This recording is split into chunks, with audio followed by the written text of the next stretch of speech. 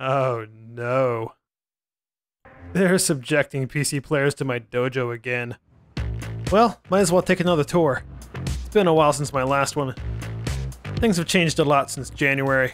I've torn down and rebuilt about 2/3 of the place. Okay, wow. We'll get to this room, but I'm gonna go straight down the transporter list. Cat branch. It's a crimson branch with cats in it. Yep, always start off strong. And right to the corn maze. This was here last time, but I've added a few things. Huge ass tree, cheat-proof ceilings, and lots of floofs. It started off with a couple of floof conversations to make it a little less lonely, and now they're frickin' everywhere. Every room in this dojo has floofs in it. About once a week I'll come in and add a few more. Anyway, it was so much fun filling a maze with smart-ass floofs that I did it 2 more times, one on either side. Different tree, different layout, same idea. I had a small garden I couldn't get rid of, so I made another maze at 1/4 scale. This is right on the edge of the capacity limit.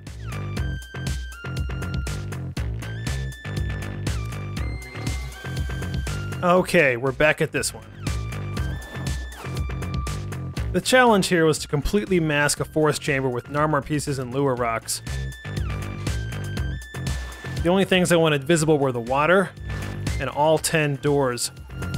There's a ton of nooks and crannies in here.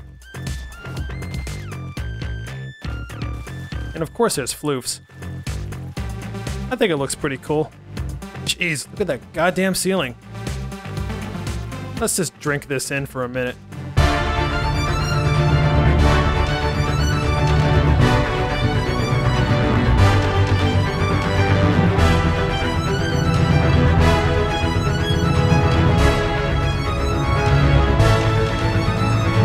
Alright, enough of that crap.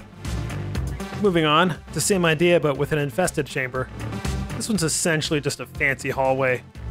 I was just looking for an excuse to go nuts with pipes. Need to put more floofs in here. What's next? The dry dock?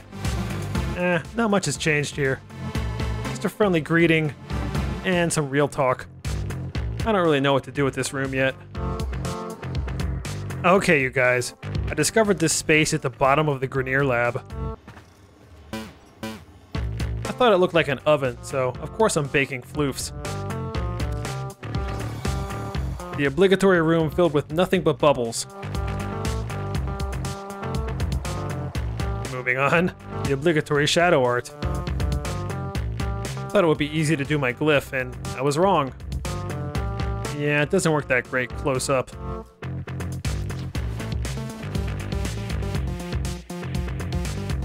There are 5 layers of tributes here, so I got that going for me.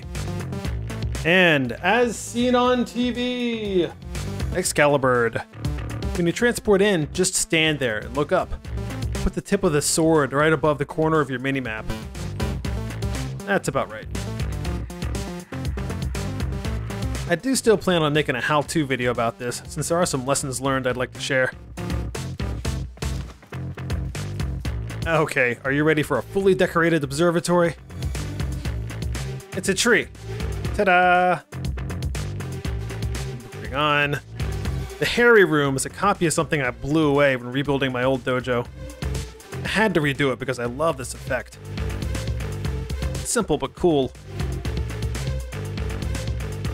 Okay, now we're hitting the labs. First up is the bio lab. The labs are pretty much just floof scenes. If you've ever hunted these things in a Campion drift, then you've seen this a lot. I don't remember what these are called, but I have way too many of them. Ah, the money pit. This is an old one that I'm pretty proud of. I did this before I knew how to do radials.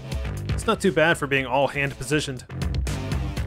Anyway, this room is also where I first started messing with the console camera. If I don't put something in front of it, this room looks pretty dumb. I like this so much that I've done something to the console camera in almost every room. Sometimes I'm covering up a mask. Sometimes it's just an excuse for more floofs. The most elaborate one is in the hairy room. I built a whole separate copy up where the camera is.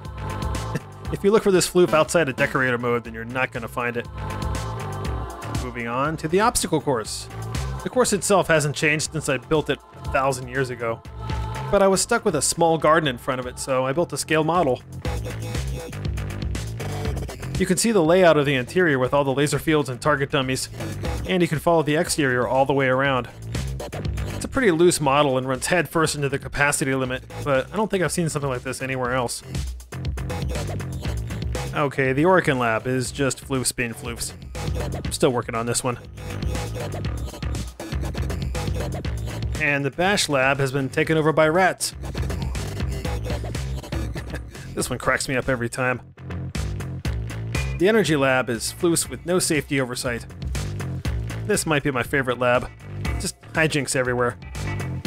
And the Tenno Lab, more floofs. You have no idea how hard it was to get that Quokka in there.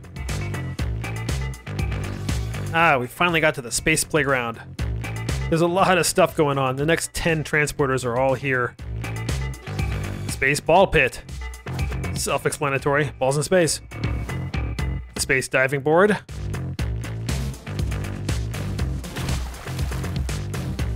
Can never get a perfect score out of the Venus judge. Space Parent Lounge, if you just want to have a mimosa and watch the floofs.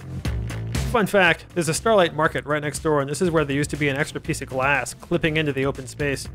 After being there for years, they finally fixed it a few months ago, so I had to build my own glass.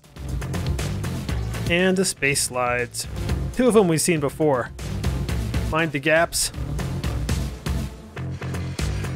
And the gentle slide for babies. The 3 in the middle are new. The Barfatron is a giant corkscrew. My favorite way to do this is to keep sliding in one direction and not touch anything. Airtime is self-explanatory. Dead Drop may be my favorite, even though it hardly qualifies as a slide.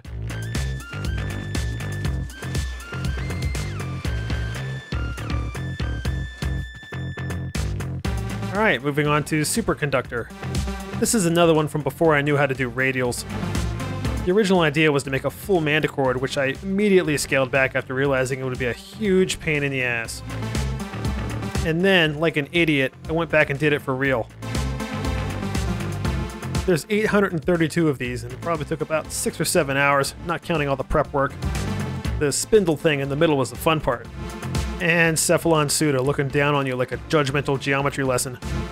I'm thinking about making another how-to video on this room because I did learn some interesting things about rotation and radials.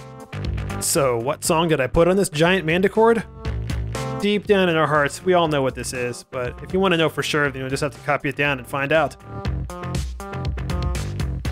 Okay, we've reached the obligatory trophy room. Oh hey, that's a pacifism defect. That one did suck. This room contains what may be my favorite floof. He just wants to know what the giant Loki's up to. What else? Oh, it's the ground floor of the Grin Lab. I had a shitload of bird floofs left over from EXCALIBIRD, so I went Hitchcock on this one. Last and least, the Throwback Room. I built this in 2017, back when every decoration cost more than 1 capacity. As capacity and decoration has increased over the years, I've added a few things, but all the original stuff is still there. Yup. Well, that's it. The rest of the transporters are areas where I test stuff out for Dojo CAD, and works in progress. I'm still trying to figure out what I'm going to do with the string of 11 tree spaces I built to get around the back of the dry dock. I kind of like just looking at the dead-end doors floating in space. Well, thanks for spending, oh wow, 9.5 minutes with my insanity. Sorry about that. These days I don't have as much time to build as I'd like, which is why I mostly just drop floofs whenever I can. Still, this is funner in hell, and I'll be doing more eventually. Until then, thanks for watching.